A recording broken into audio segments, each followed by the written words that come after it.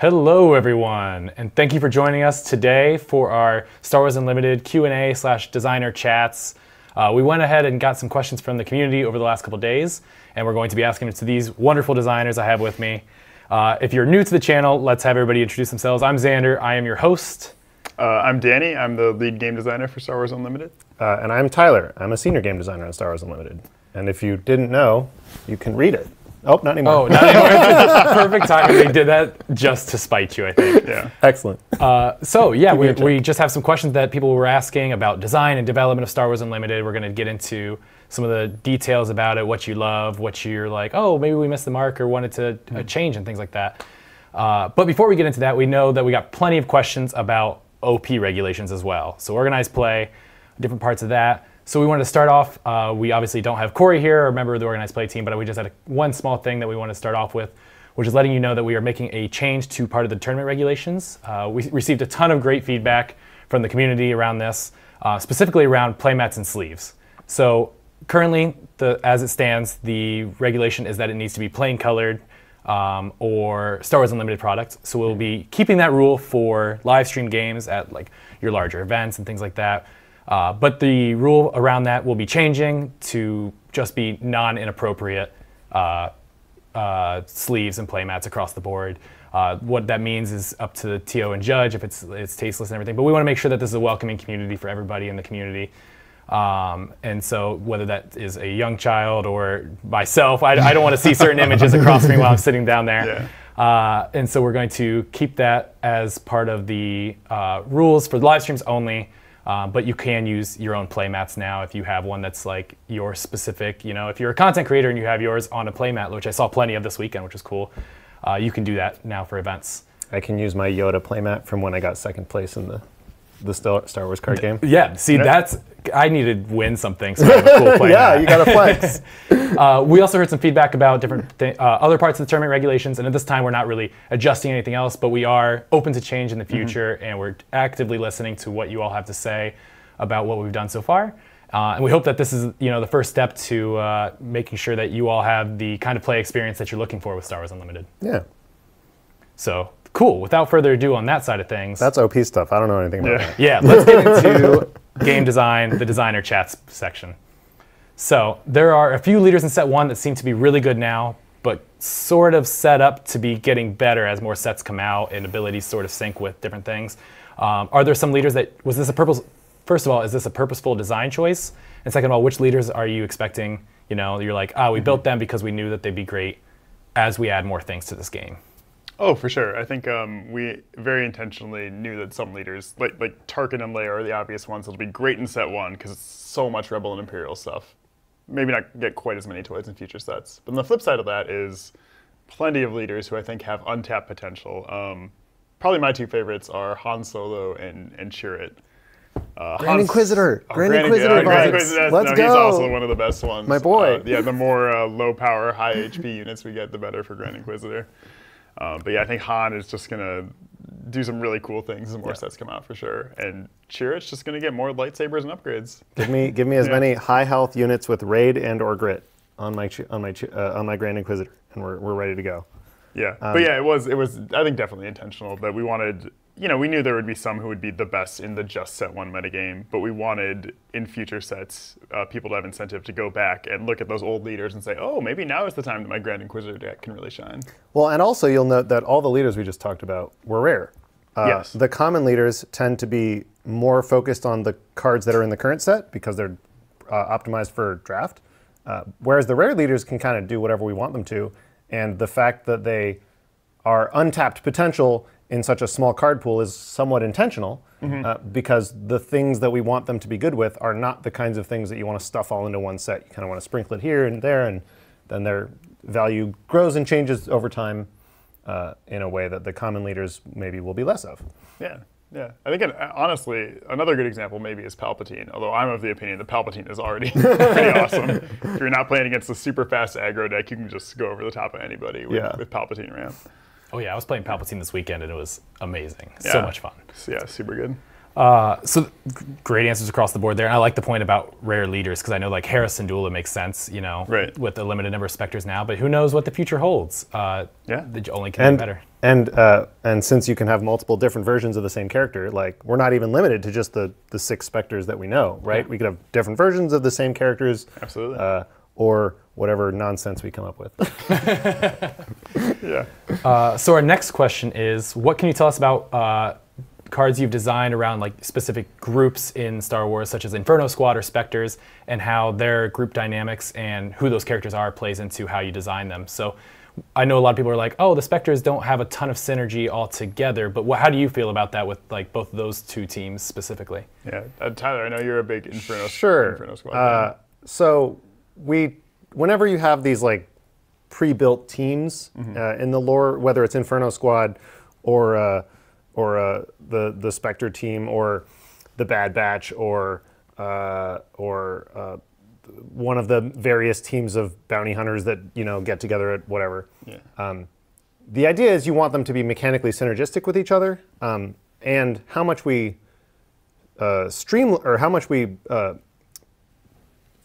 point at that in an obvious way is kind of up to how we want that dynamic, how clear we want that dynamic to be to the casual fan.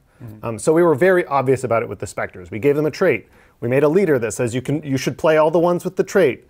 We made multiple Spectres care about other Spectres. We really wanted to push people towards playing the Spectres together. But we don't want to make it so that the Spectres are only good with the other Spectres, right? So we want Kanan to, for instance, work on his own but be better with his friends. We want Sabine to work with the Spectres but also to be good in other decks. Yeah, exactly. And so it's threading a sort of a thin line of, well, we want people to have the creativity to put the cards in new and interesting places that maybe we don't anticipate. Yeah. But also we want people to feel rewarded for playing the characters that should go together in the lore. So for instance, that's why Iden Versio and Gideon Hask, for instance, both reward you for defeating enemy units. That's kind of the theme. Or that's why you have some of the Spectres that say, I care about other Spectres, Chopper, Hera, and Ghost, and Kanan. But then you also have Spectres that don't. And so you can kind of mix and match. Well, am I going to play all the Spectres? Am I going to play just Kanan and Ezra and Chopper? Or am I going to play, right, you can kind of like build your own team, so to speak. Yeah, I've played plenty of decks that just have Sabine or Ezra and no other Spectres. But also like when you're playing with Ghosts and Hera, it's like, oh, I definitely want Sabine and Ezra in that deck. And there have definitely been times where I build a deck and I look at it and I say, oh, this deck already has Sabine and Ezra and I forget who the third one was, and Zeb. Zeb. And then I'm like, oh, should I be playing Chopper? Yeah. Because Chopper says, Chopper's have great. another Spectre, and I incidentally already have the Spectres, so sure, yeah, let's do it. Yeah. Cool. That makes complete sense. So the next question is one that I personally loved and was like, yes, we need to do this. So how can I make IG-88 great? That's it. That's it? A very short question. I already think IG-8 is great. Yeah, But, that's like, because if you already mean played the all one-drops deck that makes AG-88 great. I mean, yeah, I think he is another good example, though, of cards that get better the bigger the card pool gets. Because right now, there are only so many one-drops you can put in your deck. Believe me, I have tried. But you get 2, 3, 4 sets down the road, and you can just completely swarm, have tons of units in play, frequently have more units than your opponent, and when you flip IG, give him raid 1 to all of them, Hits very hard, you'll very end the fast. game really fast. So yeah, I think realistically, IG is a leader who needs a little more time to reach his full potential, I think. And also, I think the idea behind IG-88, I mean, this is why he has the stat line he does, is he was always intended to be kind of like a hit you hard, fast. Yeah. I'm here for a good time, not a long time kind of deal. So the plan in an IG-88 deck, I think, is not to be playing the game on turn 7. Mm-hmm. You're going to try to win before that. Yeah, I think it's like a fact. that if your opponent really wants to beat IG-88, they probably can by just like taking out your units as much as possible. But if you catch some people unprepared, where it's like, oh, I'm just gonna ramp and draw cards and do my own thing, and IG can come in and like, oh no, the game's over on round 4. Sorry. Yeah. Yeah. So that's a bit of a spoiler, though, that there's more 1-drops coming for IG in the future sets, right? You're like, oh, yeah, for sure. We weren't supposed to talk about set 2, but there is at least one card that costs 1 in the set. We tried really hard not to, but Danny insisted. Yes, Danny was like, can't stop me from talking about 1-drop. Mr. 1-drops himself. So great answer there. And basically, same thing as some of the rares, rare leaders that, there's a lot more to come and a lot more that you can build around in the future sets, which is cool. So the other question is, for the here and now, though, what is your favorite 2-drop in the game currently? I'm definitely going to cheat on this answer. And say a 2-drop that's secretly actually a 1-drop, which is, of course, Leia Organa. That's cheating. That is cheating. Yeah, there's nothing better than a 2-drop that you can play for actually 1 resource, and so you can play another 1-drop right next to it. And there's also nothing better than a 2-drop that in the mid-game or the late game, when your opponent's like, haha, here's my Darth Vader with a lightsaber, or here's my Fet's fire spray or whatever. You can be like, nah, that's exhausted. I'm going to win the game now. I love Leia just so much, so flexible. I'm pretty high on Sabine unit. Oh, yeah. She does a lot of little things that all usually can add up to being worth her cost. And I particularly enjoy the feeling of safety that she gives me when she has friends and the friends protect her. Yeah. It's a unique effect that no other unit has. And it makes her safer to put upgrades on. She is a Spectre for the Spectre cards. She is a Mandalorian for the Mandalorian cards. She is a Rebel for the Rebel cards. She gets to do it all. That's a good one. But only a little bit of all of it. A little bit of everything. She's like me. She does everything well. No one thing great. Just a lot of little things well. Fair. I would have to say mine is Piet. Ooh, that's a good choice, actually. Yeah. That's a good choice. If you've played me recently, running Palpatine. Those space units are in trouble when Piet's on the board. So I would have to say that one as well. It's just super fun. But Leia, once you said Leia, I was like, yeah, that's probably a better answer. The number of times I've gotten to play Leia and then say, sit down, to whatever their leader is, it's just so satisfying. It's so good. Yeah. Especially when it's Vader. Especially when it's Vader. Dad. Sit down, Dad.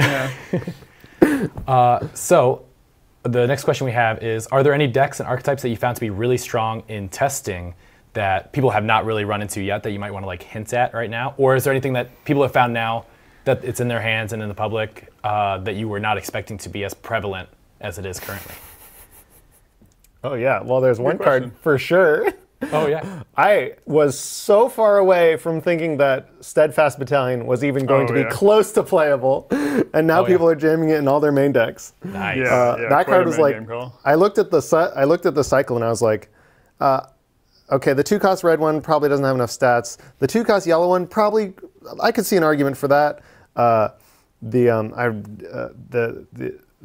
other two, and then the green one, I was like, this one of all of them has to be the worst one because it's so slow. And now, here I am being wildly wrong. Yeah, Energy Conversion Lab makes everything pretty fast. Makes everything better, yeah. Yeah, I don't know if there's anything that I'd say that is just like sitting there waiting to be discovered necessarily. I've definitely been surprised, going back to Palpatine, that people aren't turning to Palpatine more, because I do think even in set 1, he's really good at beating any of the like not really fast aggro decks. You know, if you think your metagame is going to be a lot of the slower mid-rangey decks, like he can ramp, he can play giant stuff, he can go over the top, and he has like a decent, like with the Yularen and Reinforcement Walker, like he can weather the storm a little bit. Yeah. I think he's really, really strong. Yeah, Repair. If you're playing with Vigilance, I was told Repair wasn't as good, but I believe in it. I've been playing Mono Green just because 9 ramp cards. Mono Green? You just double ramp every game. It's like, there you go. He switched his deck halfway through the weekend just to go Mono Green wow. last weekend. Yeah. It was pretty impressive. All right, I respect that. We also got a question similar to this, which is there a card that you feel that people are sleeping on its abilities, or just feel like it's not getting the use that you thought it might be? I am continually shocked that there's not more Millennium Falcons running around. Yeah. Oh, yeah? Like, that card is so good. It's good in your mid-range decks, like you can attack smaller units, It can defeat take A-wings. damage, bounce back to hand, play it again, like over and over. And in your aggro decks, it's just the reach is incredible. It just ends the game just immediately. like, oh, I thought I'd stabilize the board. Whoops, here's a 3/4 ready unit. I surprise strike for 6, you're dead. Yeah, like I personally, I think we expected probably yellow-red Sabine to be a more prevalent aggro deck than green-red. At least I did. So I've been surprised to see, not as much yellow in those aggro decks. Yeah, I don't know. I've been pretty high in green-red as a color combination for set 1 for a while. It's a good one. It's a good one. But I agree that the Falcon is probably one of the best cards, if not the best card in the first set, just like on its own. So Fair. maybe it will have its day. Maybe. Who's to say? Who's to say? Certainly not me. Well, in addition to this of like what you thought people would be playing, what are you two playing when you show up to your local store right now, or when you do a designer duels at an event? What decks are you bringing currently? So we just got back from an event, and as you mentioned, I was playing Mono Green Palp for a bit, just because it's fun and easy, and you just get to play giant stuff. Easy? Yeah. Just I like, don't know about Yeah, that one. calm down, buddy. You just play Devastator and the game's over, and it's cool. All we had to do was get 10 weekend, resources. Yeah. Most of the it's trivial. You make me feel so bad for playing Palpatine. It's like, All right. easy deck. I gotta get my GI and Sabine decks out. Yep. Punish you for saying that. You know what I will say about that. But for most of the weekend, I was playing my absolute favorite deck to play in all of set 1, which is yellow-red Cassian Andor. Bunch of 1-drops, Green Squadron A-Wings, Falcons and red 3s, and Cassian deck's Wing better than my Leaders Cassian and deck. K2SOs. I'm sad about it. Yeah, it's so fun because you can go really aggressive. You're playing all the aggro cards. You've got Sabine, you've got the other 1 and 2 drops and Falcon, Yep. and you can just, against a control deck, you can just win really fast. But you also have Cassian's card draw to like really grind the game out. So if you go against a deck that's like faster than you, or that you're worried about, just like racing you can just, Greedo can trade really well, and so can Falcon, and so can a lot of your cards. You can just trade off units early on, leave one thing in play to draw a bunch of cards with Cassian, and then suddenly you get to round 5 or 6, and it's like, well, I have 5 cards in hand, and you have none, and the board's pretty even. So I think I we're get good. the edge from here. I think we're good. Yeah. Do you play Partisan Insurgent in that deck? I've Raid- gone back Raid and forth. 2? I was playing a couple copies initially. I trimmed some. I am on Pirated Starfighter now, which is awesome because I don't think people are Ooh, that's respecting space spicy. enough. That's spicy. Especially That's people spicy. are really using like the 3/2 shielded Yeah. to deal with space, and it's not good against Pirated That's Starfighters. that's a thing that I was eyeing at the beginning of when the set first came out and people were just starting to talk about the metagame was how much are people respecting space? Because in my experience, people never respect space enough. Yeah.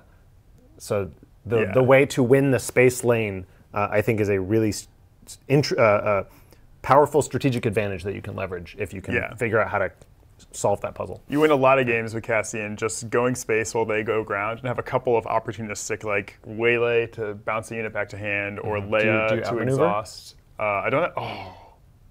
So what I was going to say, the thing I love about Cassian is you get to play a bunch of tricks. Like you can play like a couple copies of like 3 copies of Surprise Strike for sure, but then like a couple copies of Waylay, maybe Bamboozle, maybe Heroic Sacrifice, maybe Shoot First. Like various different tricks. You draw enough cards that you can still like play a bunch of units in the early game and have whatever trick you need for the late game. Yeah. I love Sneak Attack K2SO. That's my favorite play of all time.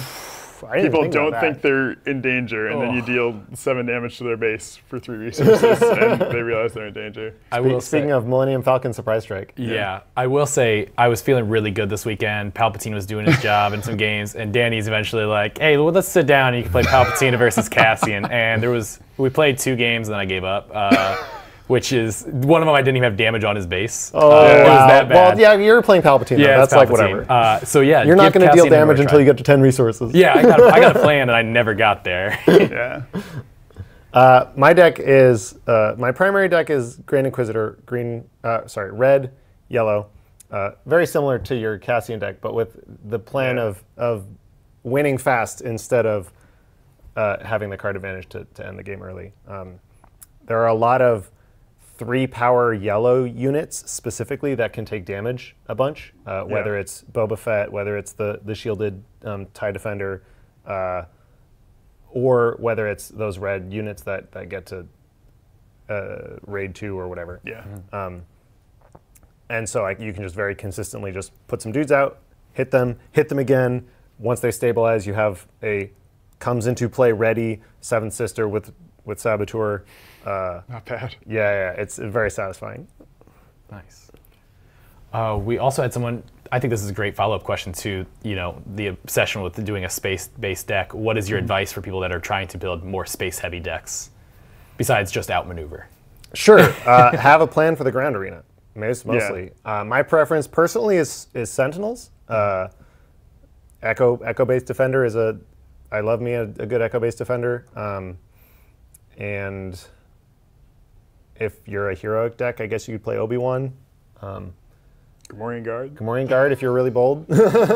Which actually I guess a lot of space decks are going to be yellow, so your Pirated Starfighter turns on your Gamorrean Guard. Yep. Yeah, I do think yellow-red is probably the best space deck combo in set 1. Oh, really? Oh, almost certainly. Yeah. Well, but that's because Green Squadron A-Wing's so good.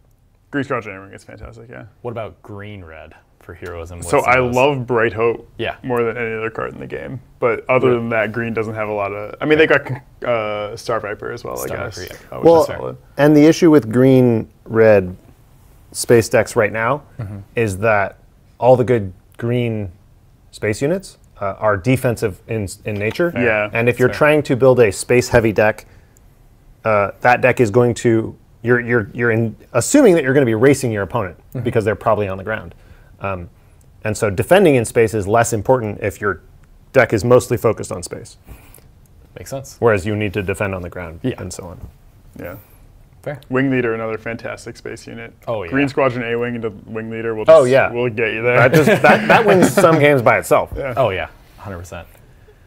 So our next question we have was, does the game feel dramatically different 9 sets in?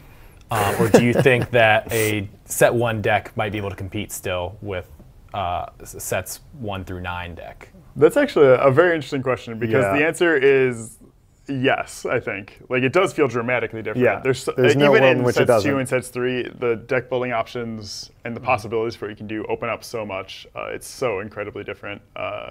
You might even say it triples the number of options. You might have to say that, but I wouldn't. But with that said, I think we found it to be true that a lot of the set 1 cards and even set 1 like leaders and archetypes stay relevant. At least in our testing, have stayed relevant in the metagame, even as they pick up these new cards from future sets. A lot of the set 1 cards are still going to remain really strong. I would say we're like in the middle of playtesting year 2 content, right? And Leia still matters, Tarkin still matters. These are leaders that you would think are just heavily focused on set 1.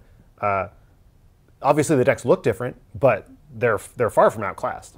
Yeah, I mean, literally this morning, we were talking about a really strong deck in set 5 testing, and I was like, oh, you know what would probably beat that? This deck that has Super Laser Technician and Energy Conversion Lab and Overwhelming Barrage and like a bunch of these set 1 cards that we know and love.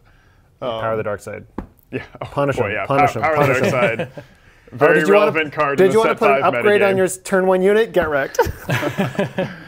So it's more that there's more options rather than it's just you're replacing cards basically as you go through. It's more, okay, I have options to try to change how some of these cards interact with things. Yeah, exactly. And it goes both ways too, where it's like there are decks that are built around set 1 Palpatine leader that are like, oh, here's a bunch of good cards from set 2 and 3 that are really good with Palpatine.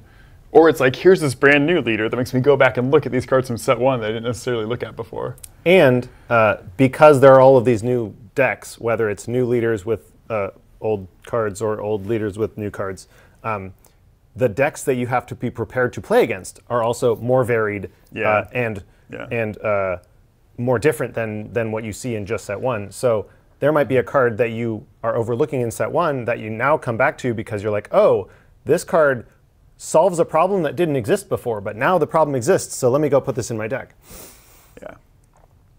Fair. To be clear, those green villain cards were going in a deck that did not have Set 1 Boba Fett as a leader. Put that out there. We got a good follow-up question, which was, how do you decide which cards go in each set when you're designing multiple sets at the same time? Oh, yeah. Well, mostly because the sets are designed in parallel, which means that we don't just design a giant pool of cards and then divvy them out. It's like the people who are designing Set 4 are going to design a bunch of cards to focused on Set 4's themes, achieving the goals that they want from Set 4 from a development angle, right? Each set has certain objectives that they're trying to accomplish with the set, whether they're game balance or play style or thematic representation or whatever. Yeah. And so each set is going to put in cards that fulfill those specific objectives. And since the sets have different objectives, you're just unlikely to end up with two people designing the same card in back-to-back sets. Yeah, it happens from time to time. It does happen, yeah. Oh wait, Set 4 and Set 6 have the same card, kind of, but with slight variation, and they have to figure it out. But yeah, as you said, most of the cards from the Rebel versus Imperial set don't make as much sense in a set that doesn't have that theme. Yeah, makes sense.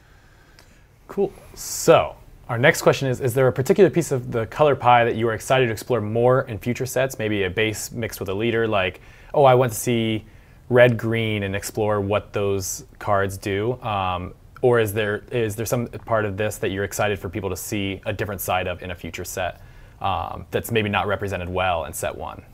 Sure. I'd say, in general, I'm excited for people to see more of what each color can do. Yeah. Because Set 1, just by virtue of only being 200, however many cards, could only show off so much of each side of the pool. So you see a lot of the, red and yellow is very aggressive. You see a lot of the very defensive side of blue. You see a lot of the, the ramp and stuff in green.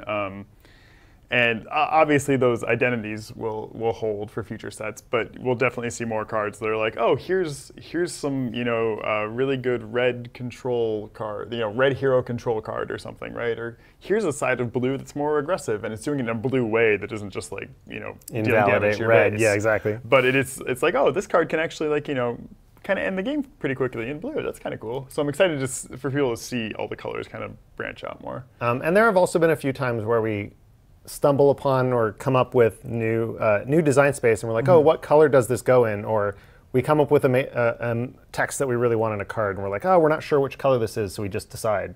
And we get to expand into little niche corners of each color's design space, what they can do.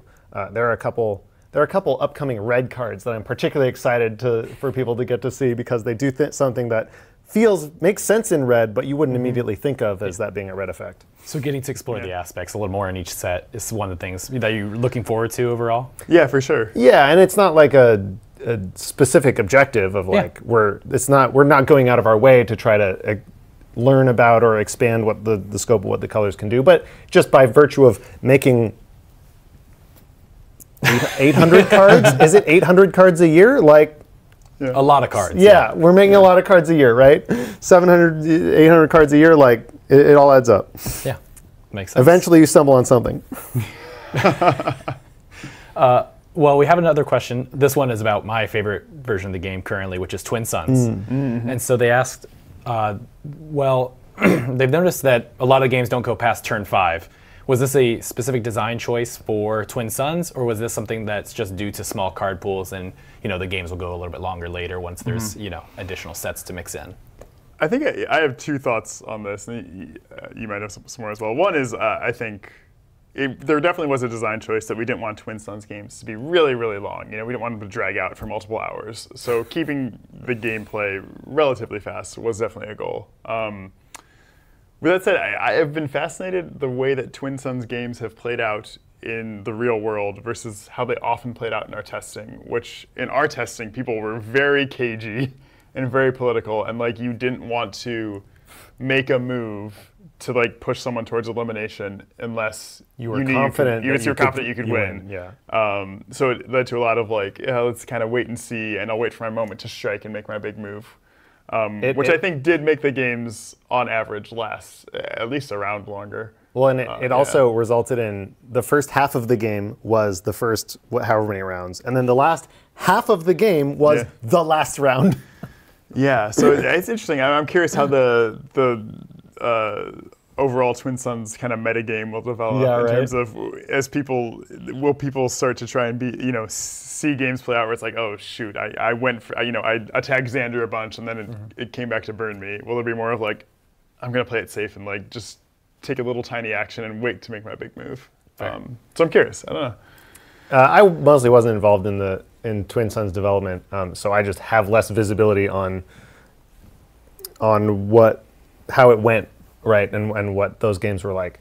But most of what I would say is just that our priority was on the games not being long. So to a certain extent, every round adds more time to your game, and we want people to be able to play multiple games. So yeah, absolutely. Makes sense. All right. So we wanted to keep this stream a little shorter, so we got one more question. This is one that I wrote personally because I was excited to hear Xander had questions too. I have questions as well. So sometimes I like to bring it onto the stream. But we talk a little bit about like some of the designs that you've done that you're most excited about, things like that. We know like I Am Your Father, different cards like that. Jeremy designed that one, correct? Yeah. And so Jeremy always talks about how excited he was about that. It's a very answer. Jeremy one. But is there a card that someone else on the design team designed in set one that you are really proud of or really excited that's in the set that you did not have a hand in? You're like, wow, they really nailed it. That someone else designed, so not you. Yeah. Because we talked about some of the ones that you've designed yourselves. So yeah, I would. Yeah, I thought you were giving me a platform to talk about Force Lightning, but if you want to know about Force Lightning, go read my Twitter. I thought you were giving me a platform to talk about how awesome Jeremy's design for I Am Your Father was. I used that one as an example. I'm so sorry. We talked about that card so many times. Great design. Another one that Jeremy designed for the Luke Invader starters that I love is Admiral Mahdi. Oh, I thought you were going to say R2 and 3PO. Oh, I do love R2 and 3PO too. Actually, that was also Jeremy. God, I love R2 and 3PO. That was also Jeremy. What I love about R2 and 3PO is that having watched so many people play demos of this game, you'll see them draw one or the other and be like, oh, R2-D2, that's kind of a cool effect. I can like manipulate my deck. Okay, cool card. Or they'll draw 3PO first and be like, oh, I have to guess top my deck. That's kind of fun. Maybe it's 2, you know? And they seem like they're totally like independently cool, interesting, fun designs. And then that moment when someone sees them both together and is like, oh, they're best friends. You do the R2 thing and you do the 3PO thing. It's such a great moment of just like a discovery of like learning, oh yeah, these go to, even though R2-D2 doesn't say the word C-3PO anywhere in his card text, that you look at those two cards next to each other and you're like, oh yes, this is perfect. Yeah, I do love R2 and 3PO. I was going to say Mahdi is another one I love. For similar reasons. It just like creates these big, exciting moments and asks you to like get kind of creative as far as how am I going to make sure that I defeat Mahdi at the right moment to get my big swing in? Because it's so easy to play him out and your opponent takes him out and he did nothing, right? And it really like happens so many times. Yeah, he so beautifully plays into the back and forth actions that are like the heart of the game. Where finding that spot where I can play Mahdi such that I'm going to ready something really good and my opponent won't be able to stop me from doing that. But like knowing my opponent has an action right after me, so I can't just play him out right away. But if I wait too long, my opponent can stop me in a different way. Yeah, it's a great card. Love that card. I think two cards that I was particularly happy with, that I don't remember who designed them, but I think it was also Jeremy. So good job, Jeremy. Good job, Jeremy. To be fair, the three of us designed most of the cards for set one. Is Death Trooper and Director Krennic. Death Trooper was a pretty early like, oh, what's an interesting cheap blue unit that does a removal that also rewards you for playing Grit, because Grit is a theme of blue, right? And so we came on the enters play, deals 2 damage to a friend and an enemy. And the card turned out to be way better than we initially thought it would be. So we're like, oh, this is a cool card. Let's make this the Death Trooper, right? And also super thematic for it being a Death Trooper, right? Because he shows up and the death people. And then at the time that we did that, Krennic did something else entirely. He had some other build around that was interesting, but just different than what he does now. And at one point, we came to the conclusion that specifically because he was a draft leader, we had to change what his design was. And Jeremy was like, you know, this Death Trooper here deals damage to friendly units. What if Krennic rewarded you for having damaged units? And we're like, oh! Really good. And we never went back. It was great. Those are really great. So Jeremy, this is just the Jeremy hype stream. Unfortunately, he's not here with us today, but yeah, amazing designer, obviously. It's the hype stream because he's not here. Yeah, that's true. Yeah. If he was here, we couldn't gas him up like this, is what we're saying. All right. Well, it looks like we've answered a lot of the hanging questions here in the stream, but look forward to hearing what streams we have coming up. We'll be announcing that next week.